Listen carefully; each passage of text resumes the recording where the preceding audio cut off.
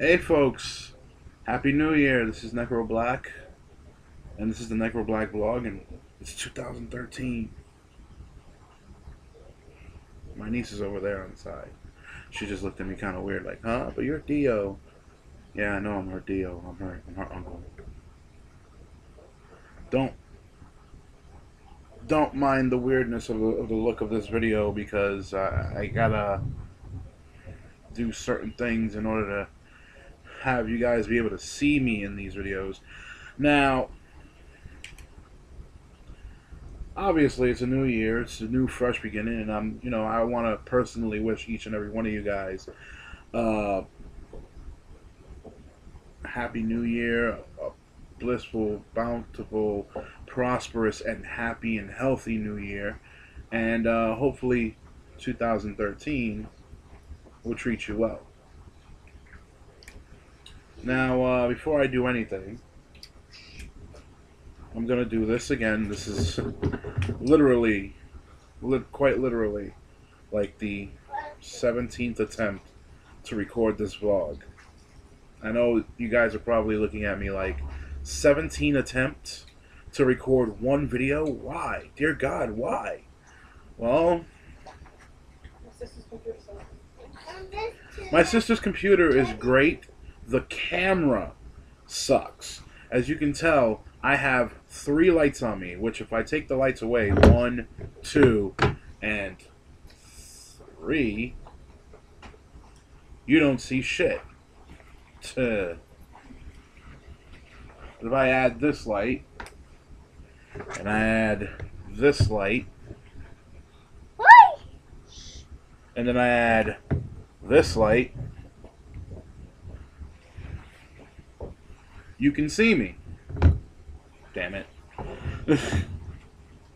Anywho, before I get started with the vlog and all the first intellectual thing I'm gonna be talking about on YouTube in the new year, I want to do something real quick, and that would be something that I did last year on the first vlog of 2012, which was to wish my girlfriend a happy birthday, sing happy birthday to her.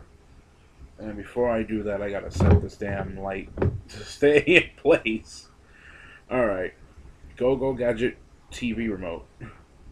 There we go. Alright. Okay.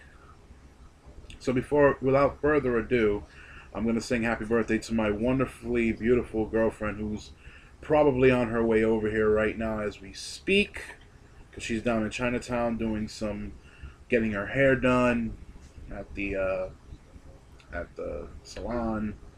So before that, Thorne is 30. 30? Yes. 30, not dirty. Gotta love 4-year-olds. My niece over here. Actually, you know what? Come over here. Come over here. Come over here. And don't nudge. Take the camera. Take this off. But I need to wear it. You don't need to wear it. But I'm cold. You don't need to wear it. Come on. I'm not take it off. I'll get cold. You're not gonna get cold. It's not cold in the apartment. We live over the boiler. It's not cold in the apartment. Our apartment is always hot. If you turn on the AC, I'll get cold. Well, we're not going to turn on the AC. It's the middle of winter. Come here. Alright, so you're going to sing happy birthday with me to Thorne? Yeah. Alright, and a 1, and a 2, and a happy birthday to you. Happy birthday to you. Happy birthday, dear Thorne. Happy birthday to you. And my sister's singing off at the side right now. She's sewing. She's doing some stitching on a shirt. And this is my beautiful niece, Lydia. Hi. How old are you, Lydia? 4. You're 4? Don't mind her. She's a little camera shy. It's alright. It's cool. Go over there. Oh, my flashlight. I said I can't do it. Well,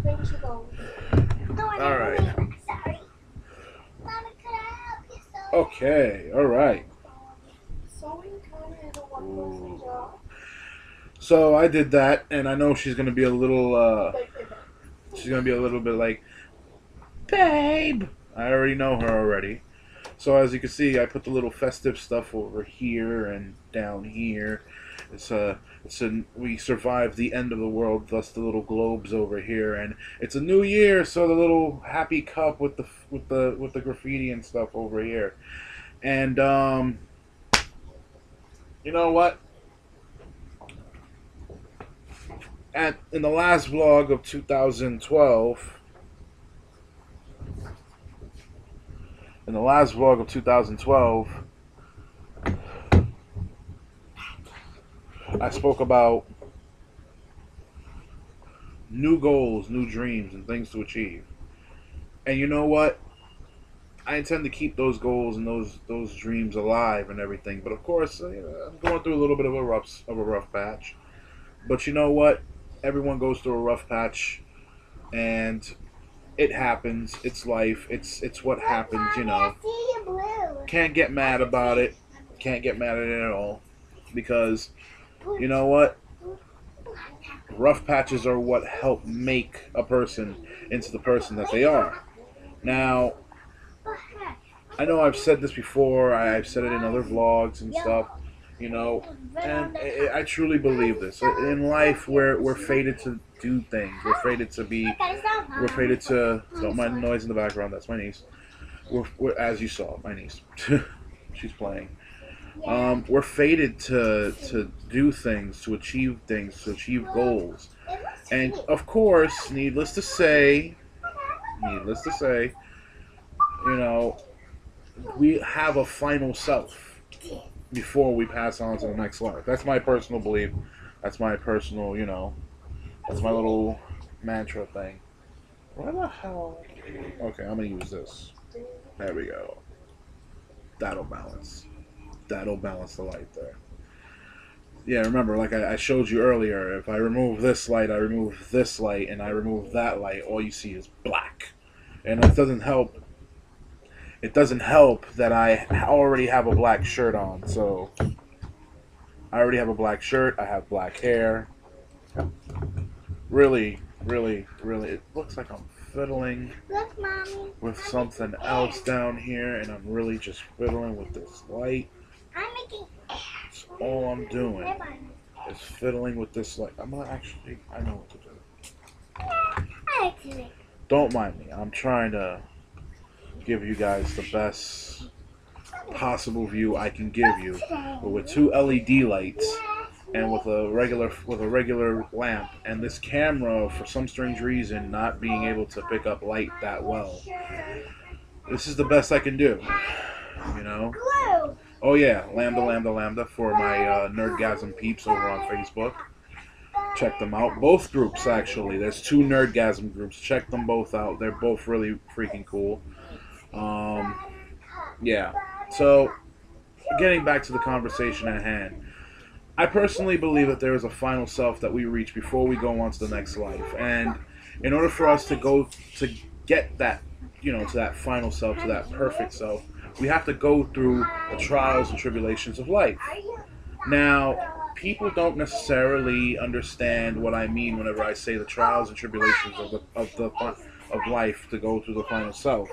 Well, the final self is the perfect self. In other words, the ultimate you.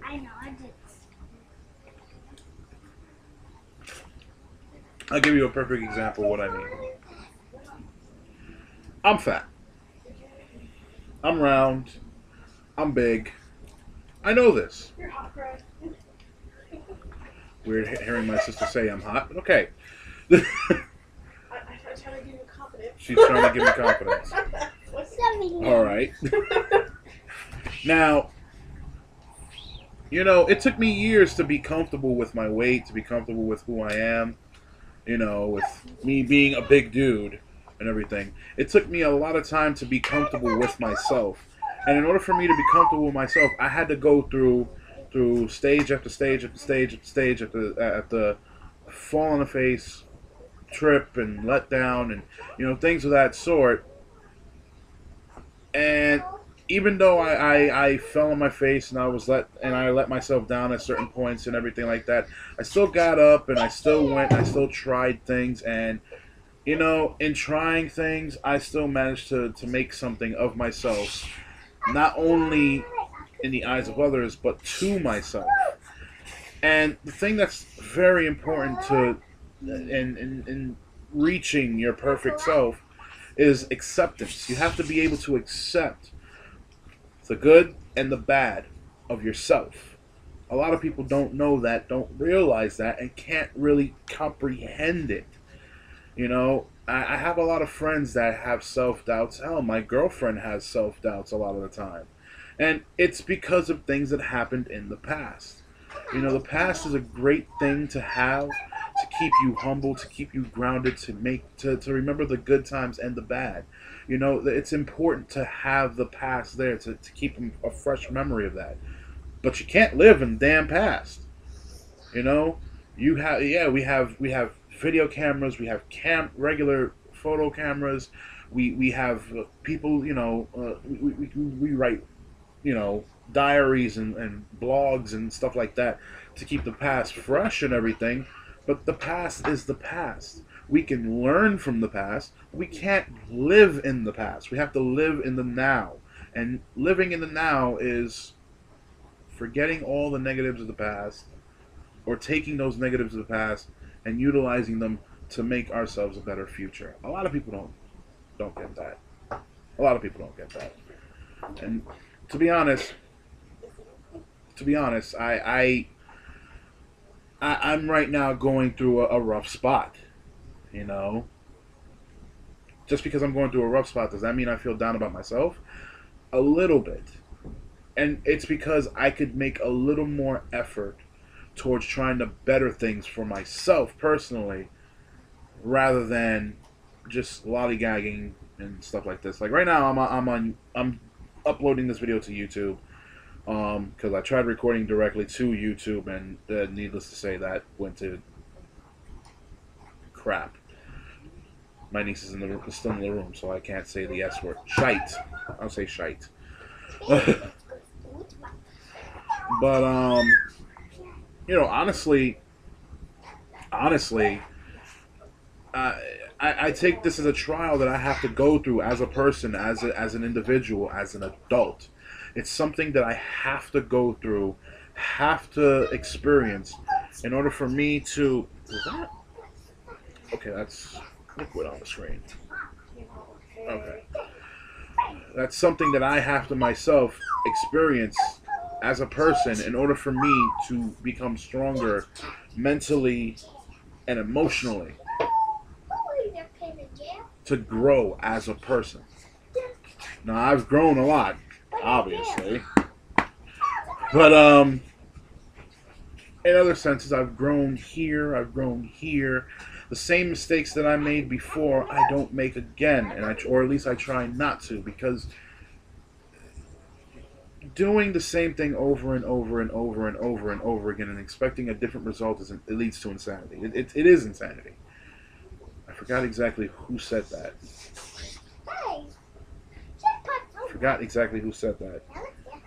But another quote is, to do things the same way and expect a different result every time is insanity. Or at least something to that nature. If you know the answer, you can leave it in the comments section below. And another thing you can leave down below is if you want to wish my girlfriend a happy birthday. Her name is Thorne. Thorne. That's how she spells it. Thorne. And you can leave it in the comments section right down below. You can find my my Facebook fan page, my wrestling page down below also.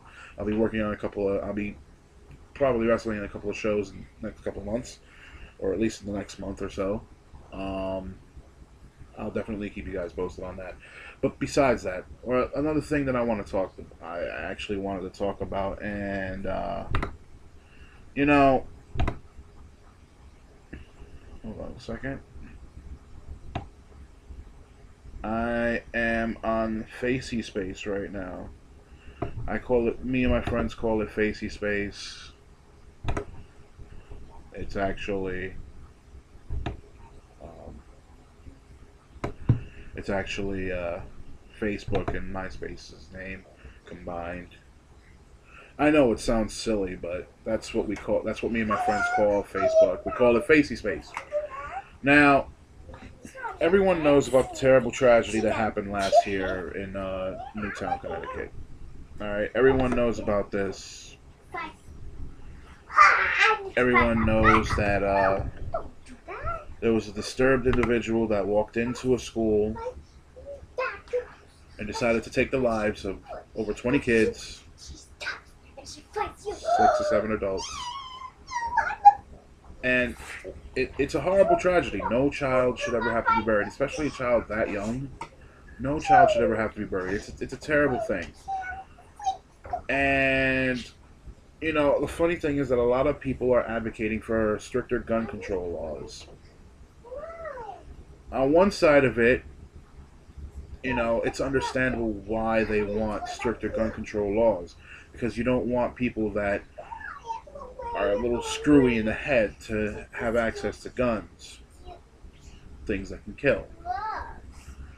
But the flip side of it, and what people aren't thinking about is that people feel, and a lot of people say this, but they don't exactly understand what people mean. And I'm going to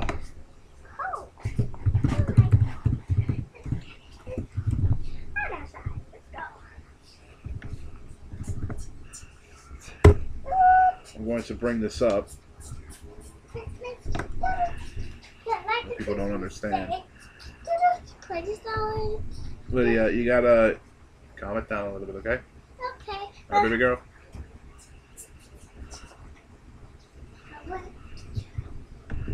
What people don't understand. All right. I had to pull it up just so I can give it a better explanation. Okay.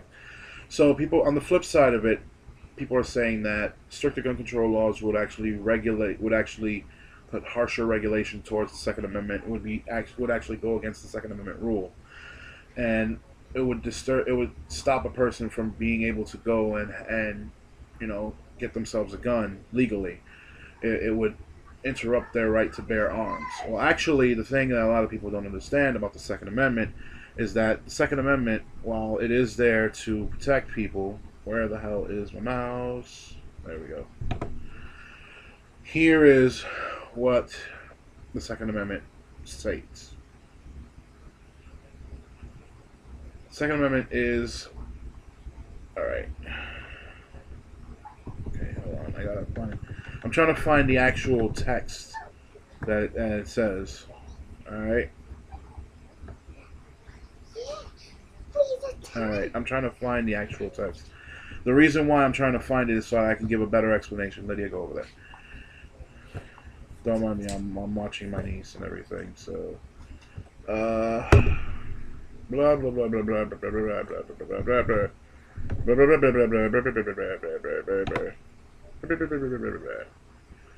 Okay. The Second Amendment is allowing U.S. citizens, all right, allowing U.S. citizens to go and put together a well-regulated militia, being necessary to the security of a free state. The right of the people to keep and bear arms shall not be infringed. Now, what that means is this. In the case, I know this took quite a few minutes for me to actually find the actual quote from the, you know, the actual amendment. If in the case that the U.S. citizens are feeling oppressed, or in the case that there is a need for extra manpower as far as defending this country, defending the freedoms that we have, and defending the rights that we have, U.S. citizens have a right to form a group, their own militia, well organized and well regulated militia, in order to defend the rights of the people of this country. Now, they are also allowed, in order for them to be able to form this militia, they are also allowed the right to bear arms. In other words, munitions, ammunition, firepower. Because wars are no longer fought with swords and shields. The closest thing to a sword you'll find in a war nowadays is a bayonet and a knife. The closest thing to a shield you'll have is body armor, maybe the actual like bulletproof shields, and you know, bulletproof vehicles, and maybe whatever cover you can get in a firefight. Now, the Second Amendment is there to protect the right of the people to be able to go and be able to form their own militia in the event that it is called for U.S. citizens to go out there and form a group to defend the rights and privileges of the people here, of this country. That's the right, and a lot of people don't seem to understand that that is the case of the Second Amendment. But a lot of people say, "Oh, well, it's taking away the if they put stricter gun laws, and that means it takes away the right to do that." No, it only affects half of the Second Amendment, not the whole. It only affects it, and it doesn't affect it as much as you make it out to. Of course, we already have gun control laws in this. But the thing that a lot of people that are calling for gun control laws fail to realize is the gun control laws don't necessarily regulate people who buy guns illegally or who obtain firearms illegally. Granted, you can go out there and you can arrest a person for having a gun illegally. You can even arrest them for, for the purchase of it. They don't even have to use it. You can arrest them just for purchasing it. But what happens if you don't catch the person that bought the gun off the drug dealer on the street, or bought the gun off the guy who just wants to sell the gun because he needs the money? Your gun control laws, your stricter laws, don't mean shite to that guy or to that girl. Your gun control laws don't mean anything because all they have to do is just hide it somewhere in their house, and if the cops come looking into their house and come looking for stuff and don't find it, guess what? They won't get in trouble for having an illegal firearm. They won't get in trouble for having a gun on their property or having a gun in their possession. If the cop doesn't stop them for having the gun, what can those laws do? How do those laws protect you? How do those laws protect your children, your families? I'll tell you how. They don't. Now, a lot of people are probably looking at me right now and saying, "How could you be an advocate for for people who could own a weapon when this terrible tragedy happened?" Look, Newtown was a terrible, terrible, absolutely horrible event. It was heartbreaking finding out that 20 kids who hadn't even reached the age of 10, some of which hadn't even reached the age of 8, passed away. I was happy that my niece was around me, that this didn't happen around where she was or anything like that. I was fortunate, and I know a lot of parents out there, feel the same way. A lot of aunts and uncles feel the same way. A lot of grandparents feel the same way. A lot of brothers and sisters feel the same way. But just because an event like this happened doesn't mean that we should regulate laws that are already set in place to protect the people. Truth be told, what it means is that maybe we should take a look at certain things that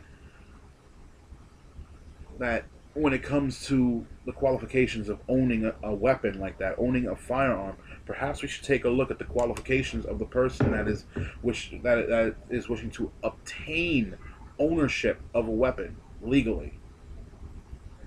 Now, the gunman got his guns illegally. Why? Because his mother actually owned all those weapons. Now, I know a lot of people are probably saying, well, why does she need an assault weapon? Listen, you know,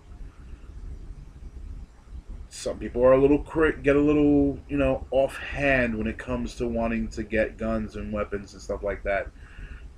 Some people will see, those old 80s,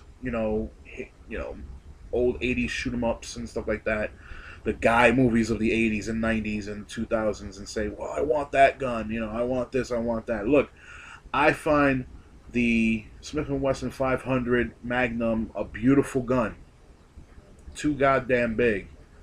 Beautiful damn gun. And I think the AA-12 automatic assault shotgun is a fantastic, mind-blowing weapon.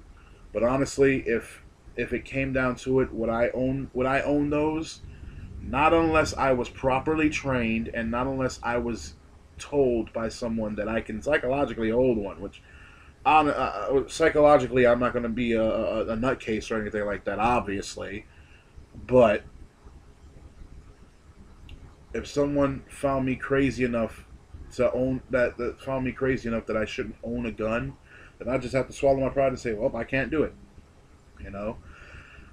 There needs to be a psychiatric evaluation when it comes to gun control ownership. And that's honestly my take on the entire situation. You want gun control? We already have gun control. You want to prevent things like this from happening? You do a psych evaluation not only for the person wishing to purchase the gun, wishing to get the license, but you do a psych evaluation for the other people in the household. Because you don't know. Look what happened here with Newtown. Look at what happened with Virginia Tech. Look at what happened with Columbine. The people involved obviously had a couple of screws loose. And that's my girlfriend calling me. Whenever I'm gonna take this call during the vlog. That's her ringtone, yes. Hey, babe. Hey, what's up? Okay, cool.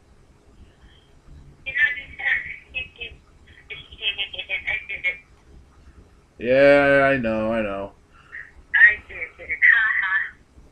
No bueno. I'm probably not gonna like it. Huh? No bueno. I'm probably not gonna like it. You don't like anything. I do. You don't like anything. Yes, I do. What do you like? I like a lot of things. I like you. Uh-huh. Yes. Babe. Uh-huh, whatever. Anyway, are you on your way this way? Next. Alright, well, I'm still kind of in the middle of, I'm in the middle of, I'm in the middle of recording right now. What are you recording? My vlog. Alright. Yes. Like. Yeah. I can't pause the video either, so we're kind of talking in the middle of the video. I got a haircut, so hi. Bye-bye. She gonna hate me for having recorded her on speakerphone. She didn't want me to record her on. She didn't want me to speak to her on speakerphone a lot because she doesn't know who's around or whatever. But she gonna hate that I recorded her on speakerphone while we were talking on the vlog. So, damn, hey, Lint, ew. Anywho, getting back to the conversation at hand. So, as far as the gun control laws are, we already have enough, decent gun control laws already set in place. The thing that a lot of people don't seem to realize is it's not necessarily about the gun control. It's about, regulating who can and cannot hold a gun. And in order to do that, I think psych evaluations are the way to go. And we can't only have psych evaluations for the people that are seeking ownership of the gun. I think honestly we need psych evaluations for the people that are around them as well, because there's always the possibility that, like in the case of Newtown, where you'll have someone in the household who is not mentally stable enough to realize right from wrong and go out there and they will find a gun and find the gun of the actual owner and use it against them and then go outside and harm people. Taking away the rights to be able to protect yourself with firearms is not the way to go. Taking away the rights to do that is not the way to go. That is not that's not the right route, honestly. I know there's a lot of people that are probably going to watch this video and disagree with me. That's my honest opinion. You are entitled to yours, and I will respect yours. Don't get me wrong. I will honestly and wholeheartedly respect your opinion, but that's just my opinion. That's how I feel, and I know I'm not alone in feeling that way. I know this for a fact. I know this for a fact.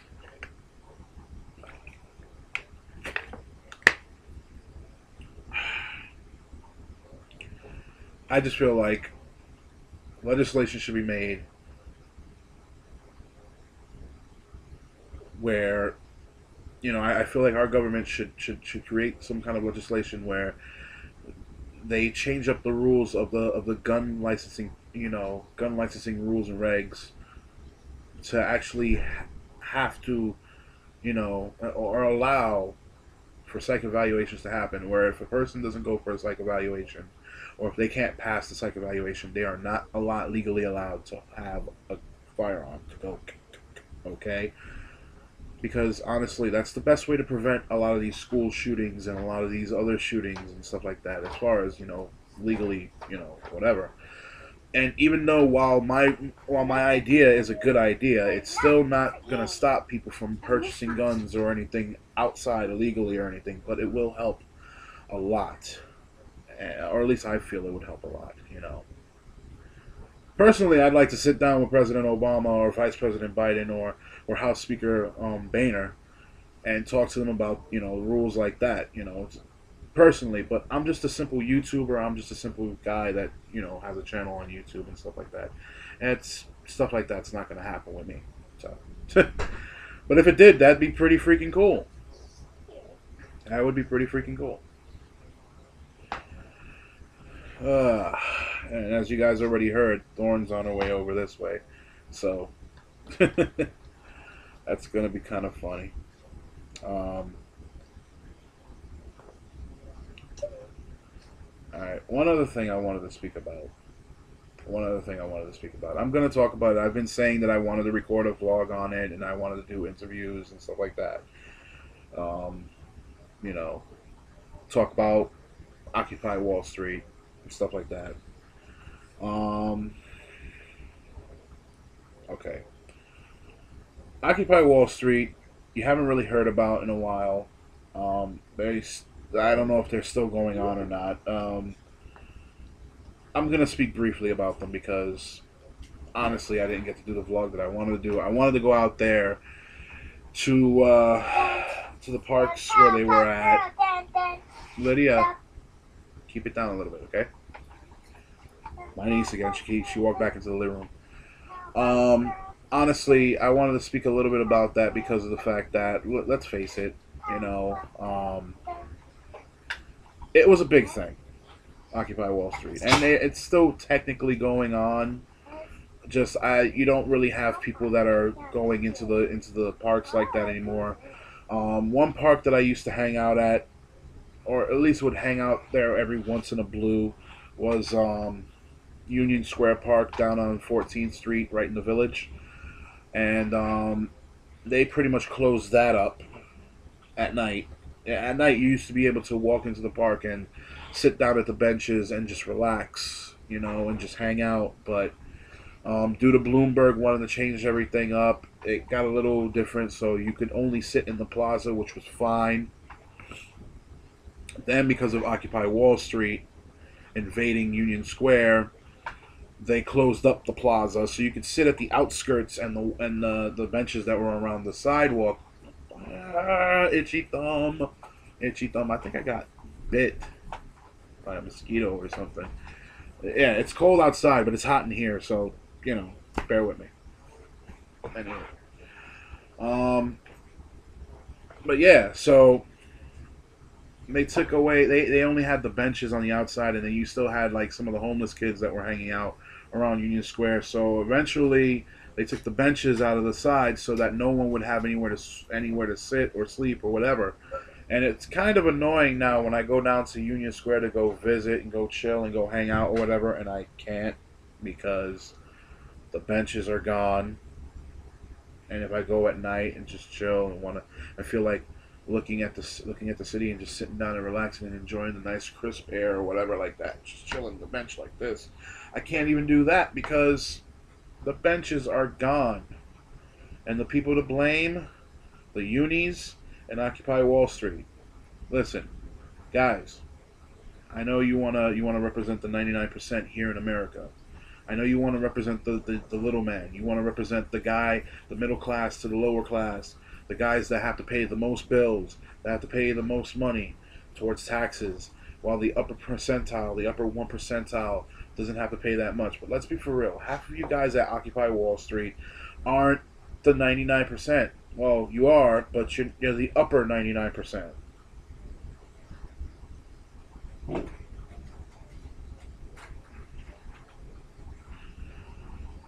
And to be honest, I mean, I understand wanting to help protect people's money, try to help people that are less, that you would say are less fortunate or are not in the same pay grade as you. But honestly, people, your idea was right, but the way that everything played out was all wrong because all they did was make a media circus about you. All they did was make a lot of stories about you, and then they had people that were trying to make you look bad that worked in law enforcement, and we know that they worked in law enforcement because let's face it, law enforcement is infamous for being utilized to make something look bad. God damn it! Ow! Bad bite. I'm gonna stop scratching it. I'm gonna stop scratching it. But yeah, law enforcement is infamous for making people look bad by doing stuff like that, trying to make them look like they're criminals and stuff like that. And we all know that none of the people there are actually like that, but you have the occasional person that doesn't know what the hell is going on. That's just like, well, I'm going to go out there and I'm going to cause trouble, but it's all for this greater good. It's not for a greater good, folks. Listen, if you have no idea what the hell is going on, keep your ass out of the situation. If you know what's going on, cool. By all means, protest, voice your opinion. Let the people know what you stand up for. But if you don't have an iota of what's going on, please stay the my niece is out of the room. Stay the fuck away from stay the fuck away from what's going on and leave it to the people that know what the hell is going on. It's alright to go and support something if you feel that you can support something that you're eating your leftovers, and that's what I'm getting. if you feel like bug. Sit down. This little buggy that was up there. Anyway, if you feel that if you feel some sort of connection with the people and you can comprehend with what's going on, by all means support it. But please, if you don't know what's going on, you're always going to wind up like some of the people that have been featured on YouTube, that have been protesters at Occupy Wall Street and didn't know what in the hell they were protesting. They were just there. Don't be that idiot. Don't be that moron. Please, leave it to the professionals. Do like I do. Listen, I knew some of the things that they were protesting about, but I didn't know everything.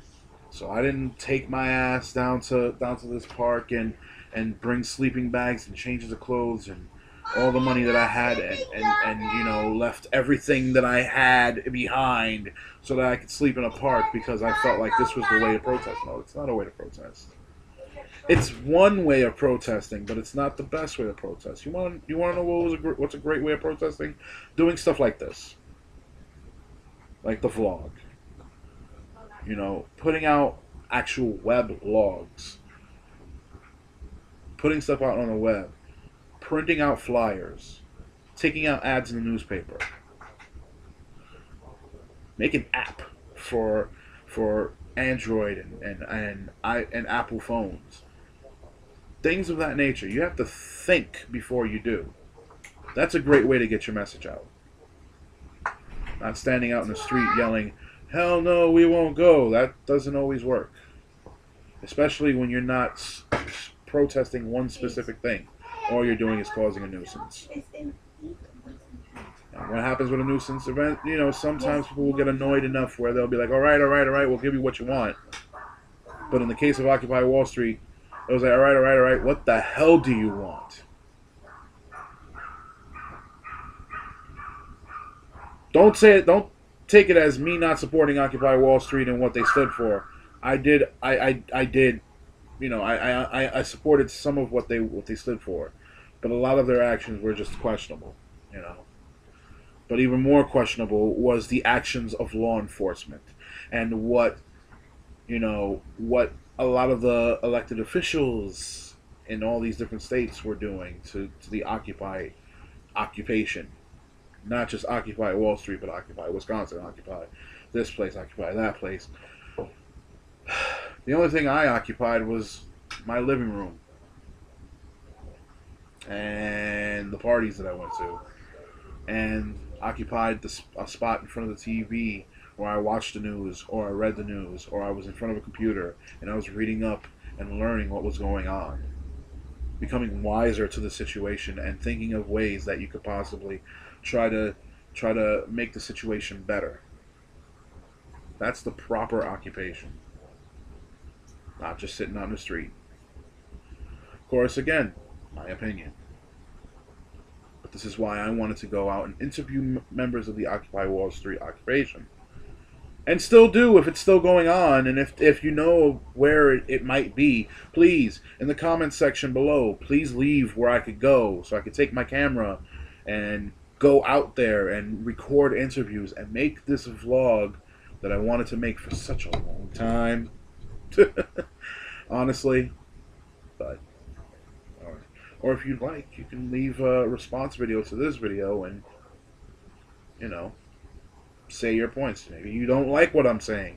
Maybe you agree with me. Please, feel free to say whatever the hell you want in the comment section of this video and state your case.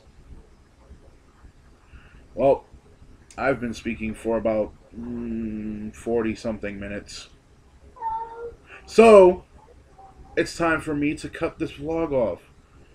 So, until next time, this is Necro Black, the Beastly One, the F66 Party Animal, and still, even though I hardly visit the site like that anymore, VF's favorite luchador, and one of Facebook's many luchadors. And I'm out.